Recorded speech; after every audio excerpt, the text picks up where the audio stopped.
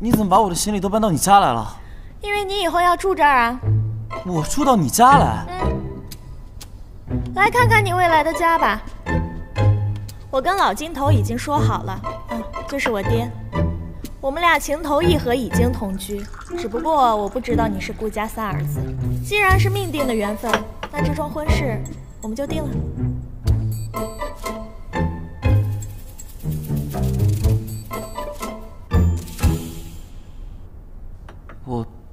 我虽然答应跟你结婚，但这件事情可能还得再等一等。等什么等？择日不如撞日。我这就通知丘比，明天把我会议都取消了，然后我们俩就去登记结婚。明天恐怕不太行，日子还没到。你放心吧，我查过了，明天是个好日子，良辰吉日。我不是这个意思。那你的意思是还没毕业？如果我没记错的话，大学生没毕业是可以结婚的，放心吧。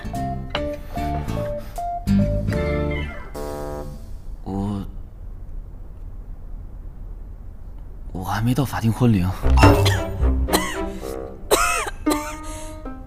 在你成年，不是在你达到法定婚龄之前，你就先出这个房间，不许踏进我的房间一步。我其实还有1个礼拜就满。这不是1个礼拜的问题，顾同学，我都已经成年了，快10年了。但我这些天，我居然对着你这样一个连法定婚龄都没有到达的小朋友上蹿下跳。我们也就差5岁，这也不是5岁的问题。5年前我都已经大学毕业工作了，但你还没成年，你连高考你都没有考，不行，太可怕了，太可怕了，接受不了，接受不了。金小姐，我又不是未成年。喂，丘比。老金头要是问起来，知道该怎么说了吧？哦，我懂。不能让金董知道顾同学还未满22周岁，没有结婚资格。要让金董知道你俩非常的恩爱，如胶似漆，对吗？懂事儿。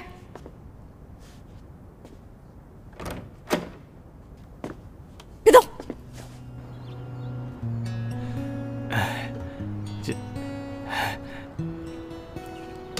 蓉蓉让你怎么骗我的呀？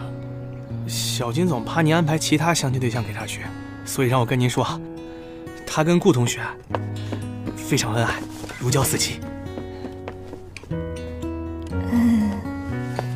男孩子住在别人家，记得保护好自己。咱们小金总的第1次恋爱有点不太像恋爱，单相思。放。单相思，我看不见得吧。给你看看这是什么？哟，金董，这是您拍的呀？怎么样，甜吧？甜？甜？小顾这孩子啊，我打小就喜欢。以前呢，心里总是过不去那道坎儿，毕竟蓉蓉比他大了5岁嘛。可是现在你看，他们俩在一起。多般配呀，金董。如果我告诉您一个有关小金总和顾同学之间的秘密，我能涨工资吗？20%。小金总和顾同学在您安排相亲之前已经见过了，他们已经回家。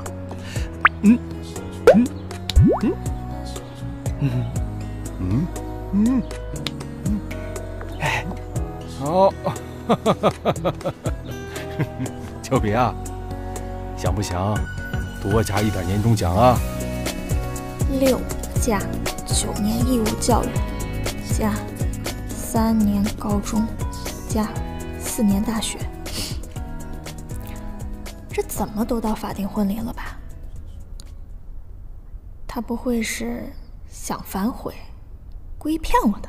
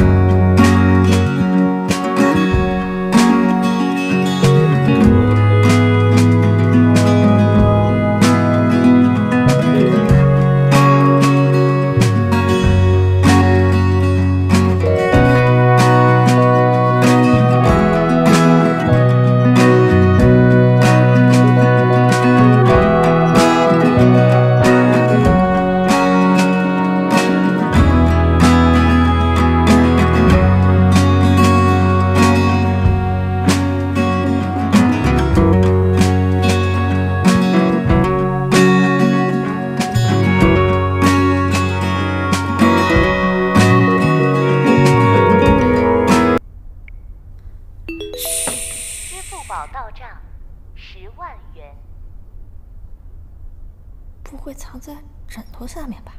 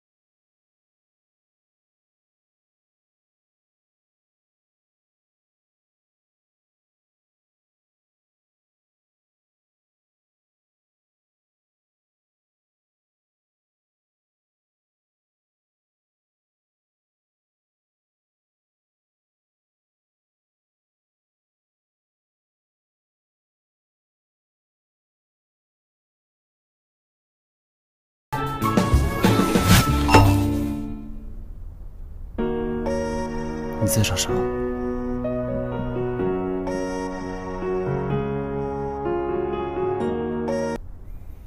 男孩子在别人家要保护好自己。放心，我没有骗你，我还有7天才满22周岁。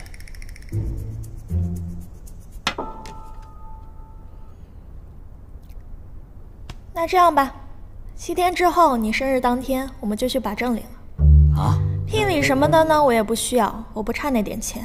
但你需要什么嫁妆的话，直接列给我。我不需要。